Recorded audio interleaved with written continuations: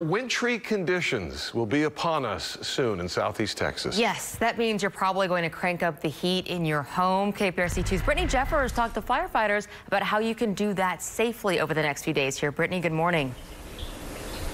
And good morning. Certainly now is the time to get prepared. And whether you have a wood burning or gas fireplaces, firefighters say that you need to take certain steps to make sure that they are running properly.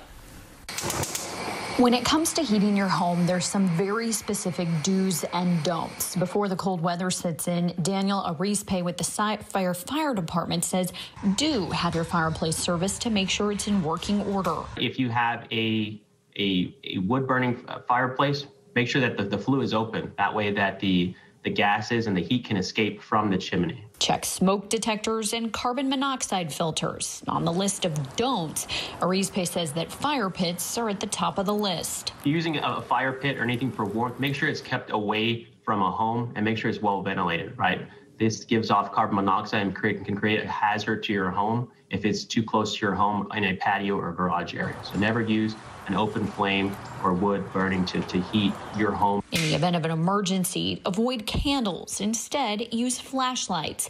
As for space heaters, also, we want to avoid using a extension cord or surge protector to connect to a heater. Keep them 3 feet away from other objects, turn them off when you leave the room, and be mindful with pets around. And losing power during the cold weather can be more than just an inconvenience. It could spell carbon monoxide danger. Cleveland Clinic's Dr. Tom Waters says one thing you should absolutely not do during an outage is use your gas oven for a heater.